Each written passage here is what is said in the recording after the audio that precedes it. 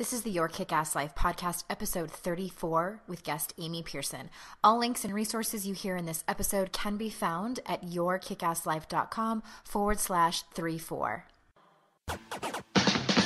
This is the Your Kick-Ass Life podcast with Andrea Owen, a no BS guide to self-help and badassery. Because ladies, let's face it, life's too short for it to not kick ass. And here's your host, the girl who serves it up straight with a side of crazy, Andrea Owen. Hey there, ass kickers. Andrea Owen here, wanting to introduce to you our guest for episode 34. It is my friend and colleague, Amy Pearson. Amy Pearson is a master certified Martha Beck life coach, a coach mentor, and instructor for Martha Beck's life coach training.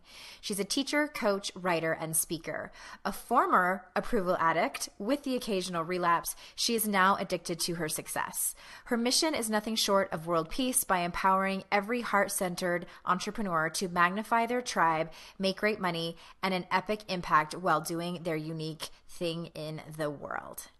Here we are, everybody, episode 34 with my lovely friend and colleague, Amy Pearson. So say hi, Amy. Hi, everybody. Yay! I like to do a lot of little songs on my podcast. I'm good with that. Sing-songy. Yeah. Yeah, okay, so let's, everyone's met you. They know where you are. They know who you are. So can you first, we'll start this off, kick it off by telling us a little bit about your background and story. So how did you become an expert in this area? Yeah. So, I mean, I guess it started out that I was always what I affectionately think of myself as a gold star chaser. And this was something that I did habitually. It started out when I was younger and it just kind of was something I did. And basically what I mean is that I used to try to be the best. I tried to achieve. I tried to always just be chasing gold stars. I call this a performer because I created a quiz for people to kind of find out how approval addiction can manifest depending on the person, because it's different depending on the person. But for me, I was a performer, and so I had really spent my entire adult life chasing gold stars. And I remember as an adult, I had at the time I decided I was going to be a policy research analyst because I wanted to solve the hunger problem. And part of that was because I am a woman on a mission and I do want to make a difference. But honestly, part of it was because I wanted people to say things like, there goes Amy Pearson, as I was walking down the street. How does she look so good? How does she do all that and stay so thin? Something like that. Like, I just had fantasies about that. And it's pretty embarrassing to admit. But, so there was that element of it. And I remember at this one point in my life, it's like there's that Oprah expression where she says, life tries to get your attention and it starts out as a whisper. If you're not listening, it gets louder and louder until it hits you like a brick on the head. And I was always too busy, chasing gold stars to be listening to the universe. So I remember I was working on a report on about the home mortgage interest rate deduction. I was preparing this intricate Excel spreadsheet for the Oregon legislator. And at that time, I was 6 months pregnant with twins. And I had, my brother came to the house, and it was really strange that he had come to the house, but he came to tell me that our mother was in the hospital. And to make a long story short, she died of heart failure when I was pregnant with my twins, 6 months pregnant. And it was sort of that moment in your life where, I remember 3 months later, the babies were born, and I had tried for 6 years to get them. And everything felt like I was walking through fog because I had these brand new babies. It was nothing like I had imagined. Mm-hmm. And then I had lost my mother, who was really my number one fan up to that point. And I felt like I was walking through fog, except for one thing became really crystal clear to me. And that was that I hated my life. I didn't care about the home mortgage interest rate deduction. I really didn't care about the Oregon legislator or even the price of gasoline, for that matter. All I really wanted to do was read self-help books. And it wasn't just self-help. I wanted to read full-out woo-woo books about past life regression and near-death experience and angelic encounters. And so, up to that point, it was sort of like, I would never allow myself. I don't think I had ever read a self-help title. I just, smart people didn't do that. And so I just kind of allowed myself to go on this. I had just given up, and I allowed myself to go on this full-out self-help book reading frenzy. And one book led to the next, and I was introduced to Martha Beck's work, and she's my mentor, and I now train on behalf of her. But if you were to ask me sort of, what was it, that really, if I had to like point to one thing that really underscored that transformation, it was all about creating an inside that was so sparkly and shiny that it didn't matter what it looked like on the outside. Because up to that point, I was working so hard to maintain this exterior that was sparkly and shiny so that I could feel worthy and safe in the world. And so really that was the change that got me into kind of examining that dynamic, which led me to start writing about my journey as a approval addict, which then led me to my business now, which is all about embracing the other side of that, which to me is about living brazen, being 100% you, no apologies, uncensored. Mm-hmm. Wow. I love that. I really love that. I never heard that story about how you grew up, and I love the term star chaser. And when you first said it, I thought you meant like stars, like dream chaser, but you meant like gold stars. Yeah, like gold stars, like the kind of stars you stick on your achievement chart. That was me too. And for me, mine just got worse as the years went by. And so you talked about, so it's basically seeking approval. And I know that you talk about something called the approval trap. So what is that exactly? Yeah, so I like to, even though I've lost my mom, I typically use her a lot when I'm talking about this stuff. And I remember when I was little, she was really neurotic, and we'd go to the beach and she'd say, she wouldn't let us go past her ankles. And if we ever did, she'd say, swim sideways. If we ever got caught in a riptide, she'd say, swim sideways. That was her advice. So I like to I share a story when it comes to kind of describing the approval trap, because I never had any accidents in the ocean, but I did once almost die while I was whitewater rafting with my husband. We got stuck in this spot. It was just the two of us on this raft, and we got stuck in this spot where we fell, and I immediately got sucked underneath the water, and I was sort of pinned in this like circular motion. I think they call it a rip. What do they call it? A pressure wave. Oh, okay. And I was stuck there, and I couldn't see anything, and I had my life jacket on, and I definitely could not swim sideways. I knew if I stayed like that, I was going to drown. And so I just remembered my mom's advice, and so I did what was really counterintuitive, but I immediately took off my life jacket. And as soon as I did, I was able to swim sideways, and I was able to see the surface of the water, and I was able to get to the surface of the water. But the reason I like that story to kind of illustrate or demonstrate what I mean by the approval trap is that when what happens is that we pick up on these ideas that there are parts of us that are not fit for human consumption. It's sort of like we just, for whatever reason, have to hide them. And we put on this facade, this exterior that we think is, for women, it's usually some combination of likable, humble, attractive, perfect, all of that. And then we hide behind that because we think it keeps us safe. But really what it does is it keeps us trapped, and it keeps us in this vicious cycle. And what we need to do in order to be free and to really have our needs met and feel safe in the world counterintuitively is we have to drop that facade, and we have to allow whatever it is hiding underneath to be able to be free. And so that's when we can start to see clearly. That's when we can escape. But in essence, it's really this idea that there's parts of us we have to hide in order to feel safe.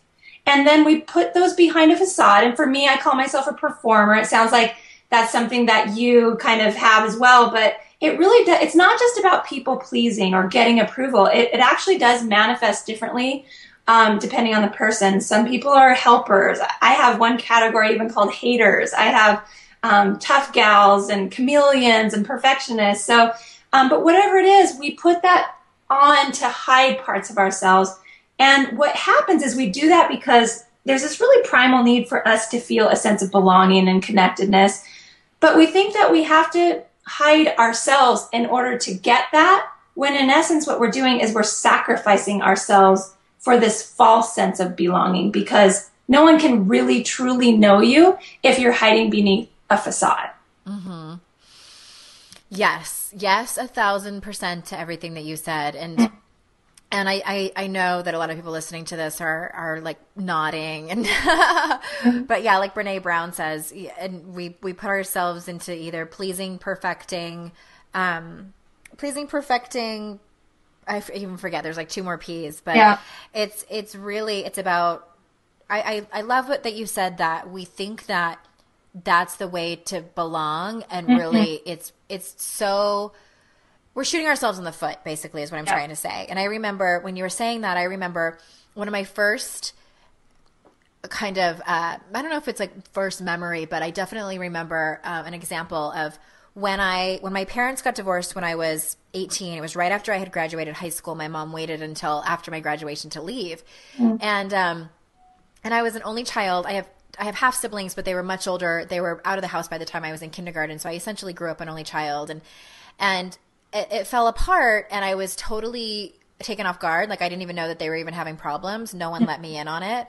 So I got the rug pulled out from under me, and I remember they sent me to a therapist, which is funny because she's still my therapist to this day, 22 years later.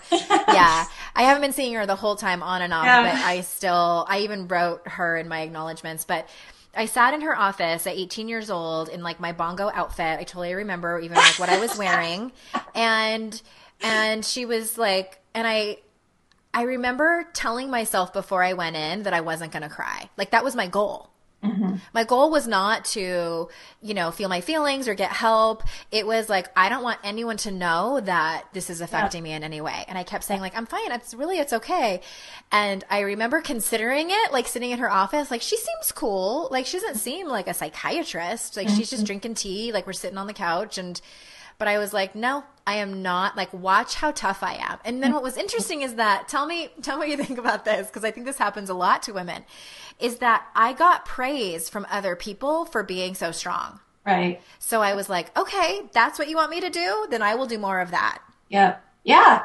Well, that's the thing. I mean, I use this term addiction, and I'm pretty deliberate about that, because I think what happens is the behaviors that we use, we become in essence sort of addicted to them, because at the root of all of this is this feeling that in order to be safe, we're not safe being who we are. But what happens, like, if you think about like drinking, I mean, there's a hangover, or, like, you've got lots of like, you've got to deal with the mess afterwards or whatever. And if you're smoking, it's like, you get the teeth and it's on your clothes. And, if you spend too much money, it's like, if you have a shopping addiction, it's like, it's very clear that, you see the consequences on your credit card statement. But when you're kind of addicted to behaviors that get you praise, or at the very least avoiding rejection, it's like the direct positive consequence is praise, or right. At least you're not ruffling any feathers, or you're not dealing with any conflict. And so it's really hard for us, and this is kind of why I'm on a crusade to have a conversation about this, especially among women, is that we have this idea that somehow if we're praised, if we're getting positive feedback, we're being good and we're doing the right thing. Right. And you can waste your entire life. I know I almost did waste my entire I wasted my 30s and my 20s just doing good, like doing a good job, but it was not my standards. It was a moving target, because everybody thinks different things about what good means.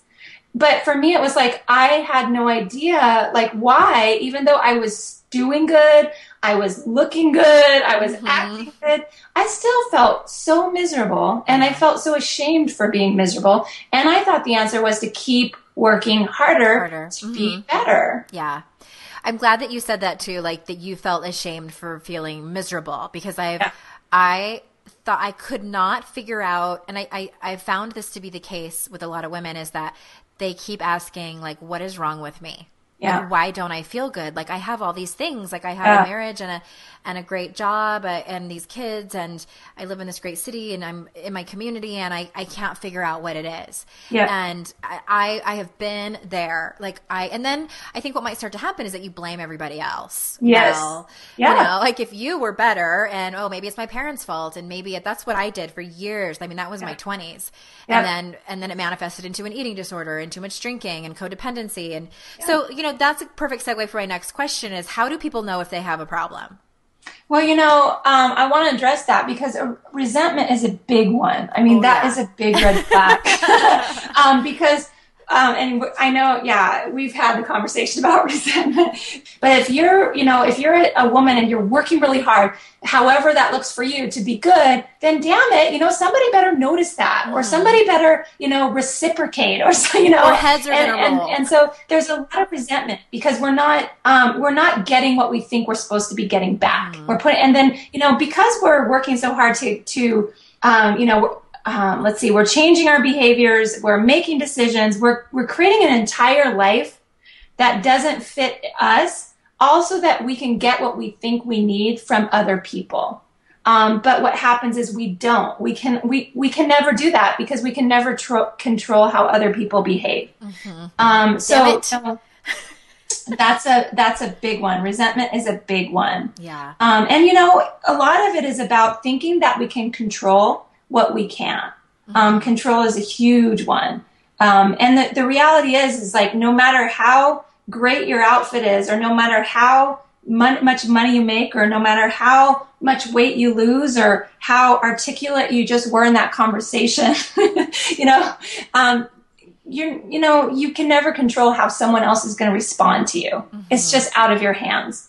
But that's what we do. And so a lot of times it can manifest into obsessive thinking. It could be like going into a situation, or often it's both. It's going into a situation, or it can be, after, sort of that constant replay that you do in your head about what you could have said or what you should have done, or, there's always something that you could have done or said better.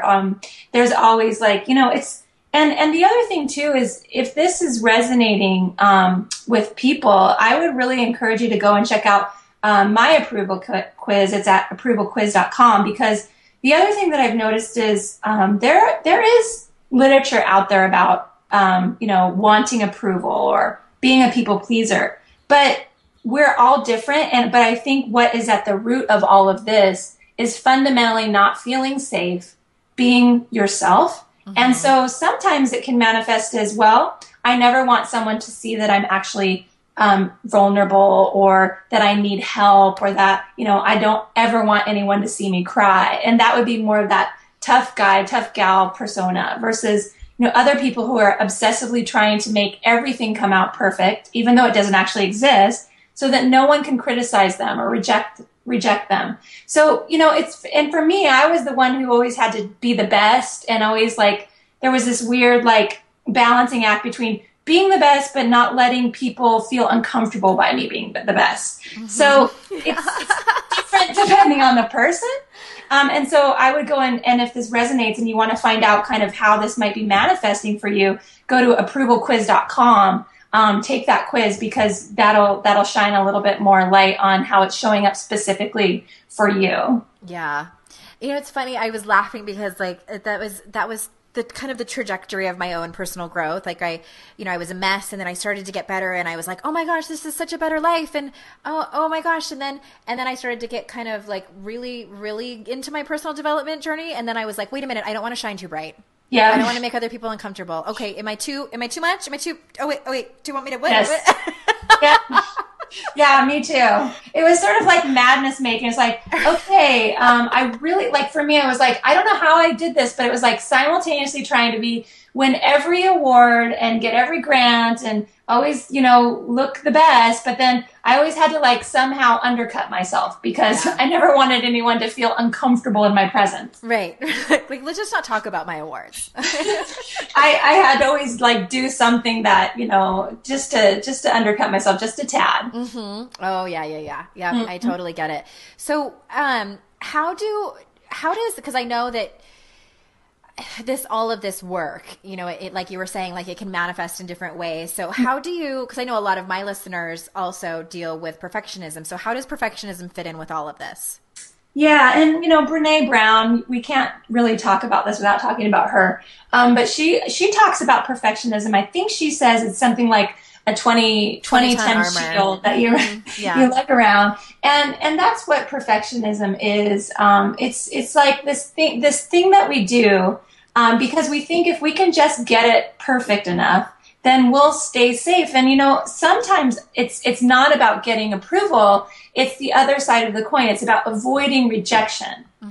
Because we don't want to ever have anybody roll their eyes or say, who does she think she is? Or just reject us or judge us or criticize us. And so perfectionism is a way that we think we're keeping ourselves bulletproof in that way. When really it's all just madness making again, because there's really no such thing as perfect. Right. Yeah, I hear that. That's what I wanted to say. It's true. It is such a false way of, it's a mask that I did the same thing for years, that I put over myself and was like, okay, so if I don't want anyone to see the real me, which really was just a human being. That was just like everybody else. Like, I think that as a perfectionist, I made up that my messy parts of my life were way worse and way uglier than anybody else's. And that was not true. Yeah. Well, and it's a form of black or white thinking, because we there are all kinds of, we get bombarded with all of these messages about, what the ideal woman is like and what she has to look like and what she has to wear and what she has to say and do. And then we hold ourselves up to that standard. And when we see that we fall short, then we feel like we need to work to be, we need to work to match that standard. But, there's really no such, it's like, it's all black or white thinking. And in reality, there's no such thing as this inferiority or superiority. I think that's kind of like what, that term, having an inferiority complex, is about. It's like trying to chase superiority when it's all just black or white. There's really no such thing as that black or white kind of reality anyway. Yeah. It's interesting. I was reading something about, I'm sure you're familiar with this. So there's like this new trend of bloggers. Well, it's not like a new trend, but what's getting really popular is like blogs like Scary Mommy and Baby Rabies and stuff like that, where it's like these moms talking about the worst part of parenting and like, oh, my kids are assholes. And, they're just like out there letting it all hang out about like the messy and ugly side of parenting. And it's for entertainment purposes. Mostly, they're funny. And then, and they're always bagging and bashing on like the Pinterest moms who are like, like make the crafts and the elf on the shelf and everything like that. And so there's these two extremes. And I was reading, it may have been like Glennon over at Mom Mastery was talking about like how it makes her uncomfortable, like there's like one or the other. I can't remember where I heard it, but I was talking to a friend about it, and I was saying, like, I think that the majority of us are somewhere in the middle. Yeah. And that those two it's very black or white, like those two different types, those are the extremes. Yeah. And that's really not what their lives look like. Like the Pinterest moms that make everything look perfect, they also have marriage problems, and they, are emotional eaters, like all the same shit that we all deal with. Yeah. And then the moms that are the scary mommies, like they still like, have vulnerability stuff and still love their kids just as much as we do. Yeah. So I think that, but like you were saying, like it puts pressure on us to be one or the other. And I always like to remind myself and my listeners, like really, like we're somewhere in the gray area. And I think, like you were saying, like that dichotomous thinking, for me, when I started to work on that, when I got called out on that by my therapist, that was really hard for me to adjust to. And I think every single one of my clients that comes to me deals with that black or white dichotomous thinking. Gray area is tough. And it is really tough. And it's it's sort of like one of the foundational principles I teach my, the gals who go through my work, is that, really foundational to, overcoming your inner approval addict and embracing the other side is really about, catching yourself in that, catching yourself in the black or white, catching yourself in the dichotomous thinking. And it's funny because I know I have really come a long way because I have, some family members who very closely resemble those Pinterest moms. And I used to, when I used to compare myself to that, because I'm a mom, I have 3 small children, and I used to feel really bad. In fact, it was like I was quietly very defensive about that. But, nowadays it's sort of like, I still have my moments, I'm not going to lie, but I'm able to see what kind of qualities my Pinterest family members have. And I'm able to learn from that, whereas before I might be defensive and I might go into my mind about like how I need to be that way or how, somehow they're assholes or something like that. Whereas now it's sort of like, okay, what is it about this that is triggering me? And where is it that they might be doing something that I could actually learn something from? Yeah. Or maybe I just need to chill out, So it's really helpful. I think I wasn't planning to talk about dichotomous thinking, but being able to notice yourself or catch yourself, because it's super insidious. Intellectually, we know that there's, no such thing as black or white, everything's shade of gray. But until you, really start to watch yourself and notice yourself in it, you'll be amazed at how insidious it is. Yeah. And just try to see the gray area because you can really learn something there. Yeah. I wrote a chapter in my book about it, and the title of it was How a C+ Day Can Change Your Life. And I learned that, and I tell the story in the chapter about I went to one of my weekends of coach training, and I was distracted the whole weekend because I was getting married the following weekend. And I pulled one of the teachers aside and told her, and I was agonizing over it. I made up all these stories about how I was going to be a bad coach because I wasn't learning this particular part of the model. And I just couldn't I was making a huge deal about it. And she looked at me for a second and she goes, what if you just had a C+ weekend instead of an A+ weekend? Yeah. And like that sounded crazy to me. Of course, my inner critic was like, what? We can't do that. Yeah. But just like sitting in that and having permission, because I think that's what a lot of it is like, I think that there's so much power too in saying those things out loud to another person.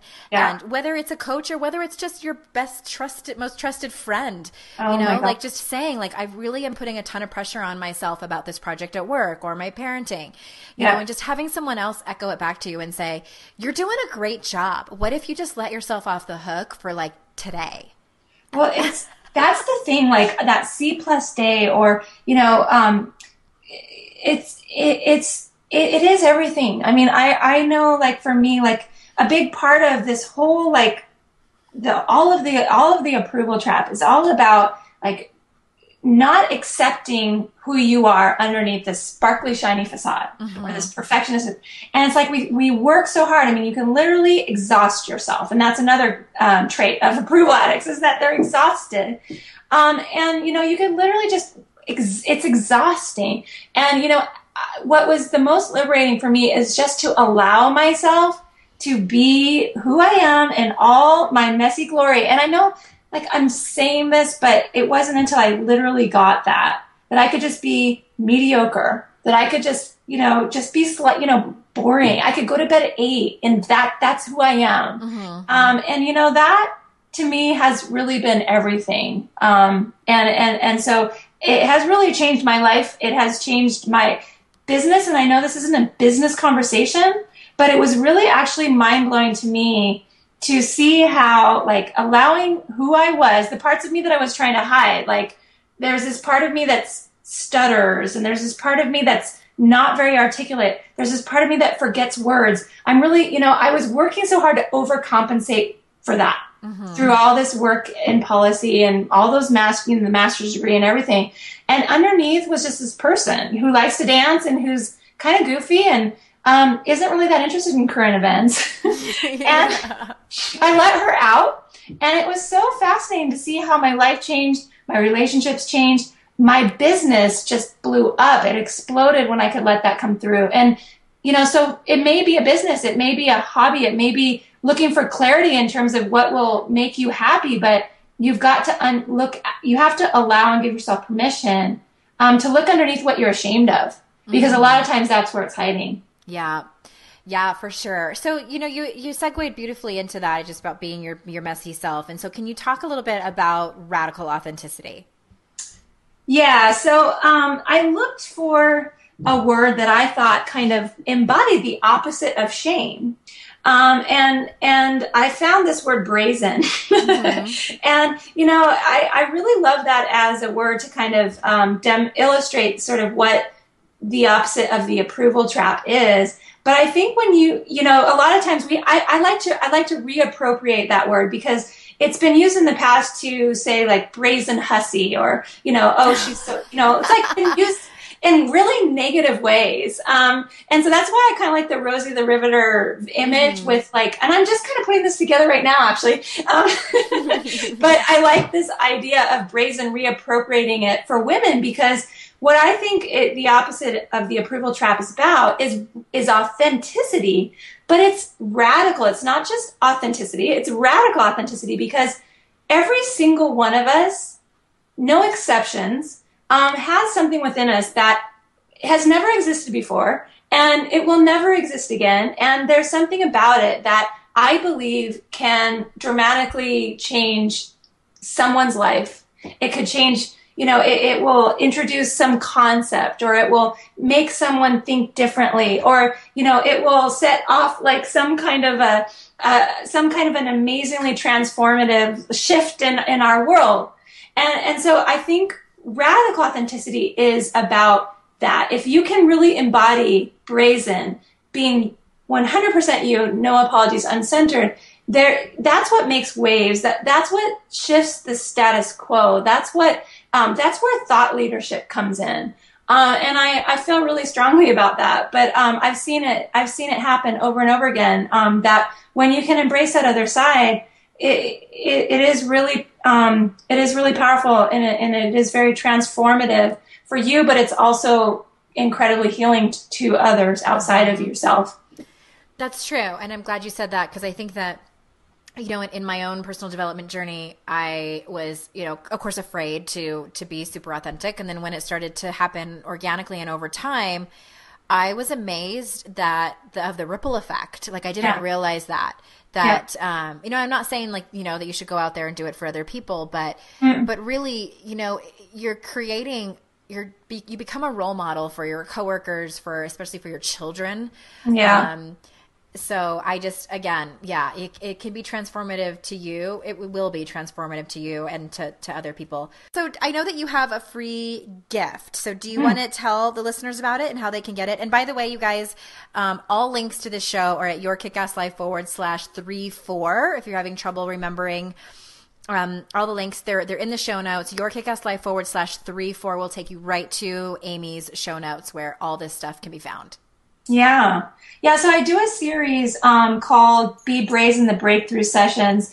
And it's kind of a fun way to receive coaching via osmosis, because I'm coaching women who are sort of dealing with a lot of the kind of classic symptoms of approval addiction. And so I have a series of coaching sessions where I have those sessions recorded, and then they're all on a different theme. And so I've taken one of those, and it sells on my website for $37, but I wanted to offer it to your people to sort of check it out, get a sense of, sort of my work, and also receive some coaching by osmosis through this product. It's also got some great tools and tips and some other like tools that are connected with the audio. So you can get that over at livebrazen.com/gift. For free. Yeah. My gift to you. Thank you. For being Andrea's friend. Yes.